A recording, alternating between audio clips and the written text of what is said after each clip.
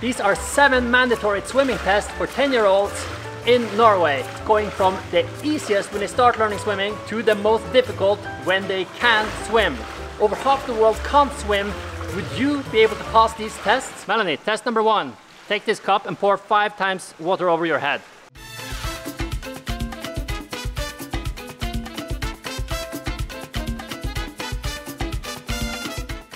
Okay, that was test number 1, pouring water on the head. Melanie passed. So, now Melanie has been training for 2 weeks. It's time to do test number 2. Dip your head underwater 5 times. I was training for 2 weeks? Why did you say that? Because I'm making it entertainment. They know you haven't been training for 2 weeks. They do? Yeah.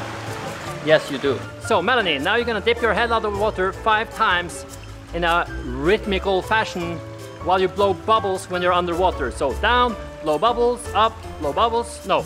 Down, blow bubble, so.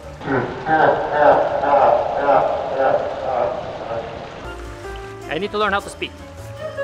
Melanie, you're gonna dip your head underwater, blow out bubbles, then up, breathe in, underwater, blow bubbles, and yeah, just do that 5 to 10 times. Ready? Go. No, no, no, no, no. Just dip your head all the way underwater. Yeah, and then just, and then up again. So a bit faster than that. Yeah, be under for like 2-3 minutes. No, 2-3 seconds. 1, 2, 3, go. 1, 2, 3, 4, 5, one more. And 6. Congratulations, you passed. It is really comforting that Melanie, as a professional lifeguard, passed this part of the test. You're right, Melanie, here, pay attention. We are on TV here. For test number 3, you have to come out of the water. Like push yourself up like this so we get a lot of views. This is not part of the test. Kids do not have to do this. Okay. We want views. Let's go.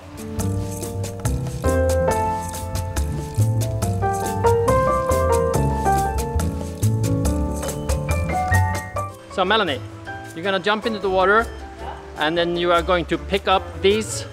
They're going to be 50 centimeters from each other and they're going to be 2 meters from the edge of the pool. So jump in, swim to the bottom, get that one, swim and get that one, and then come out. Ready? No, you have to just jump into the water.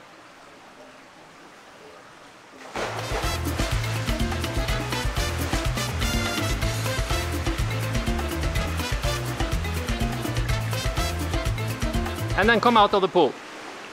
You have to jump out of the pool. Get out of the pool.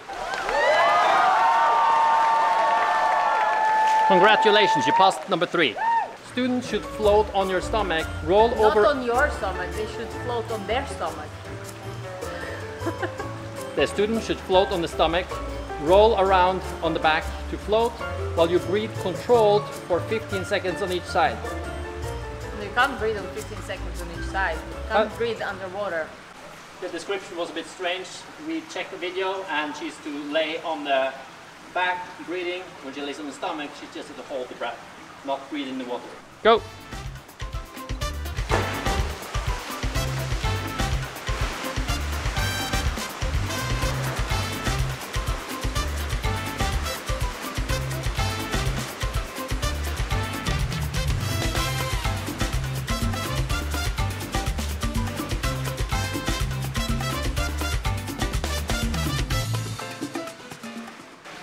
Test number 5. Jump into the water, float up, then kick up from the wall out with your arms in front of you and just glide 5 meters. And then you do this kind of kicking with your feet till you get to the other side. Then when you're other side, you turn around and you do the same on the back. Just kicking that like this, no kicking off the wall then. Okay, go.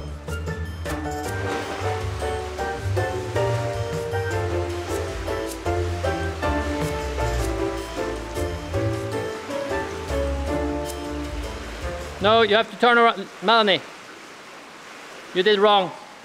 Failed test. To do it again. Ready? Test number 5, go.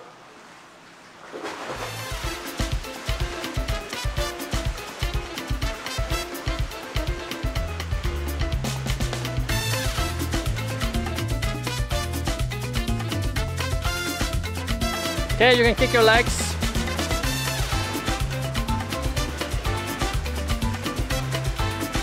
Okay, turn around on the back and do the same thing. Kick the legs. Faster.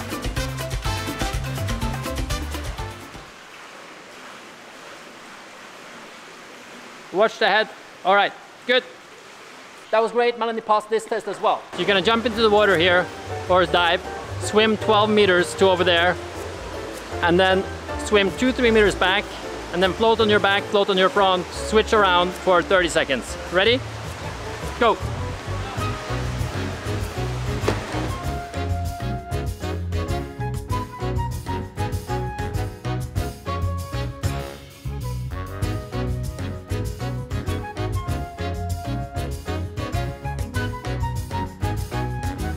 Okay, float on your back and front.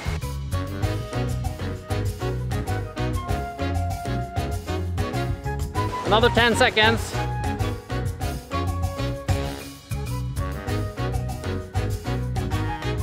All right, you can swim back and get out of the water.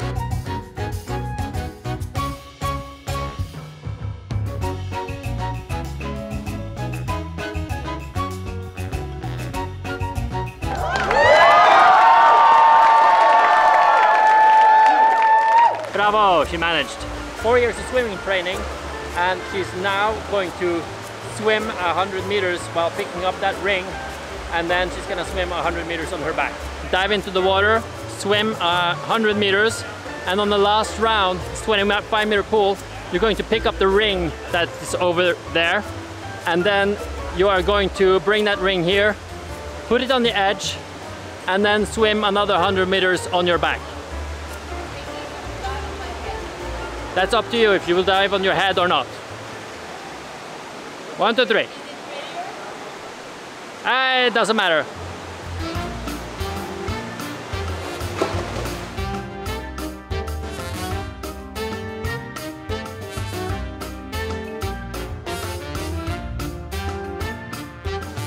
One round.